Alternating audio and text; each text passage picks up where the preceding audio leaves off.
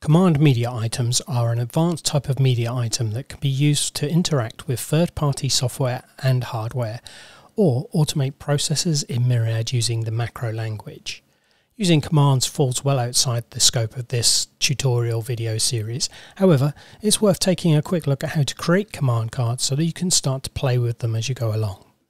Select an empty media item and then click on Edit. Choose New Command. You'll see all the commands are listed on the left hand side. And when you see a command you want, you can double click to add it to the command window. There are a few example commands already written into the system, so let's take a look at that. Here we can see some examples. I'm going to show you the start a recording.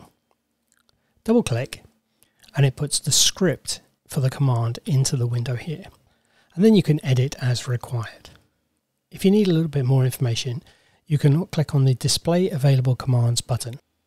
That will open a web browser with all the commands listed in, along with explanation as to what the variables are inside of each command. Going back to our command here, this command will start recording whenever it's triggered, and you can set the title and artist. So I could change the title to be my show name, and I could change the artist to be me. Give it a title. Hit save. So now, if this command media item is triggered, you can see it started recording. And if we eject it, we can see that the title and artist that we picked has been added to the recording.